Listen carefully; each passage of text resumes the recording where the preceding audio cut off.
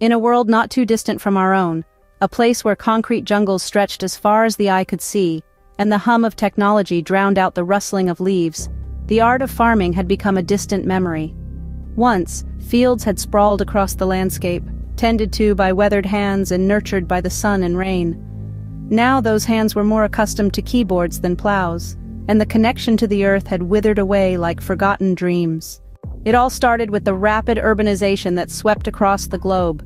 Cities grew taller and more imposing, swallowing up fertile land in the relentless pursuit of progress.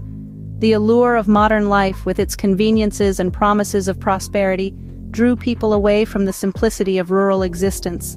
Farmhouses were replaced by high-rises, and tractors gave way to sleek cars navigating crowded streets. As the city lights dazzled with promises of a better life, the once vibrant communities that sustained themselves through agriculture found themselves caught in the siren song of urban living. The rhythm of life shifted from the slow and steady pace of planting and harvesting to the frenetic beat of city life.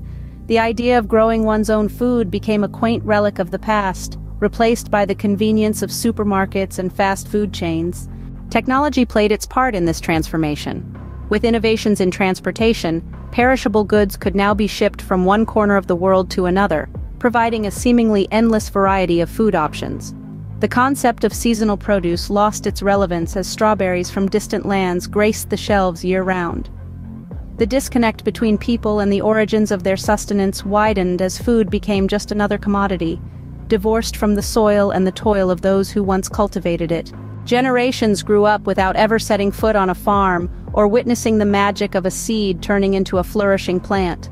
Children who once learned the secrets of the earth from their grandparents now gleaned their knowledge from screens, where virtual farms and pixelated crops were the closest they came to the real thing.